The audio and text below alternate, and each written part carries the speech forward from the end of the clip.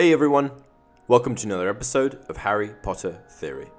In this video, we'll be discussing Voldemort's heritage, or more specifically, his blood relation to a certain other character you may know. If you don't know the story of the Deathly Hallows, well, you should probably do your homework. But for the sake of the video, I'll give you a brief summary.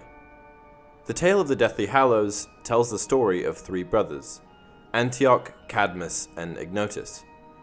The brothers were all members of the famous Peverell family. The plot surrounds the three wizard brothers and their ability to cheat death for a short period of time. After conquering death, a personification of death, under the guise of congratulating them, awarded them with three gifts: the Elder Wand, the Resurrection Stone, and the Invisibility Cloak.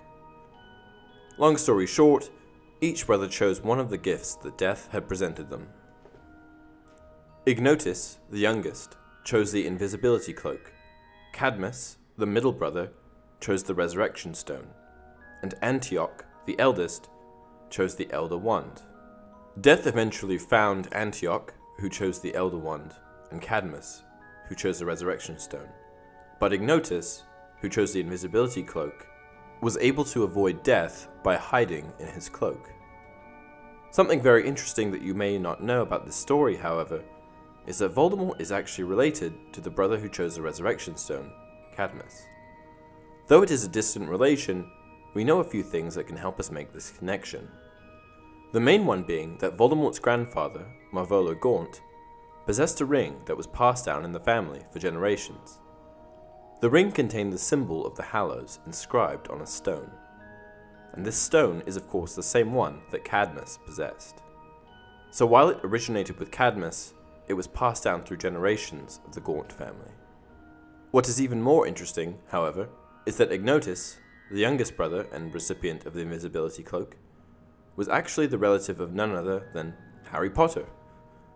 We know that the Invisibility Cloak was passed down to Harry from his father, but what wasn't originally revealed was that this same cloak was passed down over generations, starting with Ignotus. So if Ignotus and Cadmus are brothers, then that of course means that Voldemort and Harry Potter are actually related. Isn't it ironic that mortal enemies with such opposing agendas turned out to both be descendants of the Peverells? The only thing stopping Voldemort from world domination was his cousin. Another argument that I've heard for them being related is the fact that Voldemort used Harry's blood in his regeneration potion. Voldemort, in his crippled state, utilized the regeneration potion to restore his strength and former stature. This potion, of course, requires bone of father, flesh of servant, and blood of a foe. This blood, of course, being Harry's. The problem with this argument is that they are already related, so it wouldn't have made them any more related. Also, I'm not sure that regenerating your body with someone else's blood makes you related to them.